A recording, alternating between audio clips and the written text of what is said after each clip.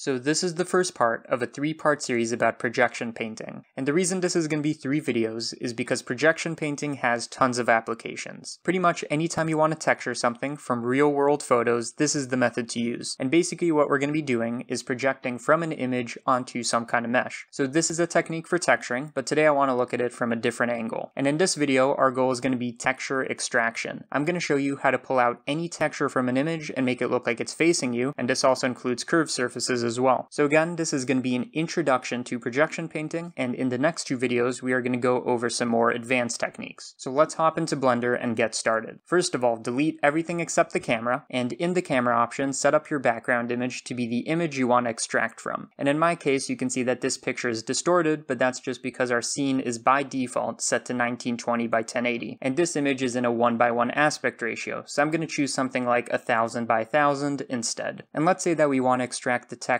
from this sign. Notice that it's not facing the camera, so we need to somehow turn it so it's facing us. And this is the first reason projection painting is going to be so powerful. We can actually turn it so it's facing us. So let's add a plane object and set the shading to hidden wire so we can actually see through it. And while I'm still in the camera view, what I'm going to do is I'm going to position this plane so it's outlining the sign. And make sure that while you do this, you stay inside the camera view and do not move your camera. So again, just slide the vertices until you're happy with the fit. And when you're done with that, we're just going to head over to the UV editing window. And you can see that by default, when we added this plane, we got this simple UV map. And I'm just going to scale this a bit horizontally until it looks like it's the same aspect ratio as our sign. Of course, we can measure the dimensions of this sign and make it perfect, but it's not super important. Now, in our UV maps, I'm just going to rename this to original and add a second UV map and call it project. And what we want to do is hit U and then project from view while we're still looking through the camera. And if we add in our background image, you see that our UV map overlaps perfectly with the sign, and this is exactly what we want. The basic idea is we want to paint from this project UV map back onto our original UV map. So now in the texture paint window, I'm going to set the mode to single image and create a new image where we're going to put our extracted texture. In this case, the 1024 by 1024 resolution is fine. Now we're going to assign our target UV map to original because that's what we want to paint onto, and in brushes, I'm going to select the clone brush, and you can also do this from the toolbar. And now you can see that our settings on the right change, and we just want to enable the clone from paint slot and set our source map to the project UV map and our source image to the background image. So now we can paint from the project UV map with the background image onto our original UV map. And part of what makes this so great is we can do this in the camera view or just in the plain 3D view. Both work. And this is doing exactly what we want. It's extracting the texture and reorienting it so it's facing us. But you can see that there's definitely some distortion here. For example, the parking text should be written in a straight line, and this texture just looks warped. And the reason for this is projection needs a lot of geometry to be precise. Our plane is only a single face, so what we want to do is divide it up a bit using Ctrl R. And now when we do the projection painting again, you can see that all the distortion is now gone. So now we can finally save our extracted texture, and that's basically the end of the process. But again, we could have done this with any texture in the image, so this time let's try to extract the side of the house over here. Again, in the camera view, we're going to set up a plane so it outlines exactly what we want to extract. I do recommend doing this in hidden wire mode, and once we're happy with that, we're just going to go over to the UV editing window and add a second UV map called project and do a project from view on that map. And then in the texture paint window, we're just going to add a new image and set up our clone brush just like before. And just like last time, you see that we get some heavy distortion when projection painting, so we want to add more geometry. And once we've added the loop cuts and repaint, you see that the distortion is gone and we can save out our extracted texture. And so far, all we've done is deal with planar textures, and that just means textures that are on a single flat surface. This time, let's try to do multiple surfaces on this box type object, and the process is almost exactly the same. So this time, let's save our cube and just delete the light, and in the camera options, let's add in our background image and set the output resolution to be a 1:1 aspect ratio. Now hit N to open up our properties menu and enable lock camera to view. And now we just want to move around our camera until the cube matches roughly with the box. And once you're happy with that, just pull the faces of the cube so it better matches the dimensions of the box. Now we're going to delete everything except the front 2 faces because I just want to project onto those, and then in the UV editing window we can unwrap our mesh to get this automatic unwrap. But we can definitely use our UV space a bit more optimally, so add a seam in between the faces and then UV unwrap again. And this time we get 2 larger separate islands in our original UV map. Now back in the layout window, I'm just going to better align our mesh using hidden wire so we can see through it. And while you're doing this, make sure that you stay inside the camera view. Now back in the UV editing window, add in a second UV map where we're going to project from view while in the camera view. And just like last time, you see that all our UVs line up perfectly with our image. Now in the texture paint window, I'm just going to add a new image, set our target map to the original UV map, and switch to our clone brush using the clone from paint slot with the second UV map and the background image as sources. And when we do our projection painting, you see we are painting on both UV islands exactly how we'd expect. And again, to get rid of the distortion, we just add a bit of geometry and paint again. And now finally, we just save out our extracted texture. Now this time I want to take it up a notch and deal with curved surfaces. So for example, we might want the texture of the bark on this tree, but obviously this texture is wrapped around what is essentially a cylinder. And the cool thing is with projection painting, we can actually unbend this texture so it becomes flat. So same setup as before with our background image, and this time I'm going to add a cylinder and move around our camera until it looks like it's lining up. With hidden wire shading, we can just add some geometry and pretty much have the cylinder sweep up the tree. And once that's looking good, we just want to delete any faces that aren't visible from the camera. So that's the top face, the bottom face, and the faces in the back. So what we're left with is just a selection of a curved surface. And now let's try to unwrap this. In the UV editing window, we're going to do an initial unwrap, but as you can see, the UV island is somewhat distorted. And to fix this, just choose any face in the UV island and straighten it so it's a perfect rectangle. This just means to take all pairs of vertices on this face and line them up by scaling to 0 on either the X or the Y axis. Finally, we select this rectangle and use follow active quads. Next, add the second UV map, which I'm going to call project, and then just do a project from view while still in the camera view. Now in the texture paint window, just like before, we need to add a new image, set our target UV map to our original, and switch to clone brush with clone from paint slot with our source project map and the background image. And then we can start projection painting, but of course we do need to add some more geometry to get rid of the distortion. And really what we've just achieved is we are unbending a curved surface and extracting the texture from it. And in this case, you can see that the edge of our cylinder looks pretty weird, but that's just because these faces aren't actually facing our camera. And to fix this, we just turn off clone from paint slot and then use the clone brush like normal. And to use the clone brush, you just control click to sample the texture, and then you can just paint with it anywhere you want. And then finally, we just save out our extracted texture. And this is how to do texture extraction with projection painting. Again, this is just the introduction to this technique, so hopefully you found this video helpful, and in the next one, we're going to be dealing with actually texturing a model using projection painting. So thank you for watching, and I'll see you in the next one.